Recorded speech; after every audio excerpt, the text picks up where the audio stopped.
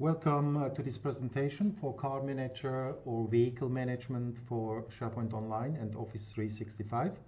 I will present you the solution with the web form accessing through the URL. The solution runs on your Office 365 tenant and it can be uploaded and activated with a couple of clicks. I will show you as well the integration with the mobile app, the PowerApps technology for booking the car. The solution itself is very simple to activate, and there are two main lists. One is the cars list, as you can see here. We use the modern interface, so all your cars can be just uploaded directly by a picture of the car or the vehicle to this cars list. And it comes out of the box with some built-in fields that can be used. So this car has a location. It means the pickup is at 5th Avenue. You can have different locations depending on your needs. The car can be blocked or unblocked. We have a capacity field for the car, so the number of seats that are available.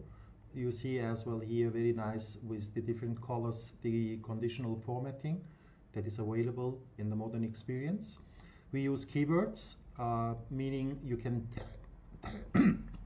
excuse me, you can tag the car with 3 terms. So you can say, for example, this car Ford has 4 seats. It is a green car. It has an automatic gear and it is tagged with Echo. So you can use different keywords. And the idea of the keywords I will show you in a while helps the user to narrow down the search results. So when they search for a car for a given site and location for given date and time, maybe there are 5 or 10 or maybe 50 cars available, and they can narrow down by these keyword filters. Then we have some rules for policies for the car.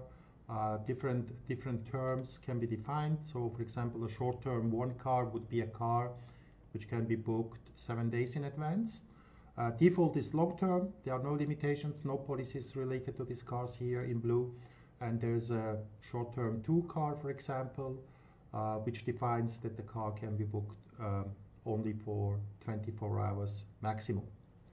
Additional fields which comes out of the box is the mileage update. So we can activate that, and once it's activated, the user would need to enter the current mileage of the car when they check in or check back the car to the pool. Right after the usage, they bring back the car and then they have to enter the mileage, and then we can see calculate how long the car has been used. You can give a color to the car, a description, and additional fields are available. For example, who can book the car?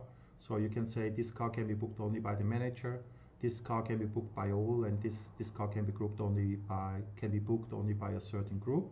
And the nice feature in SharePoint, of course, is the freedom to extend these lists with your custom fields. You could add a cost center. You could even add a calculated field. You can add really any custom column which should be reflected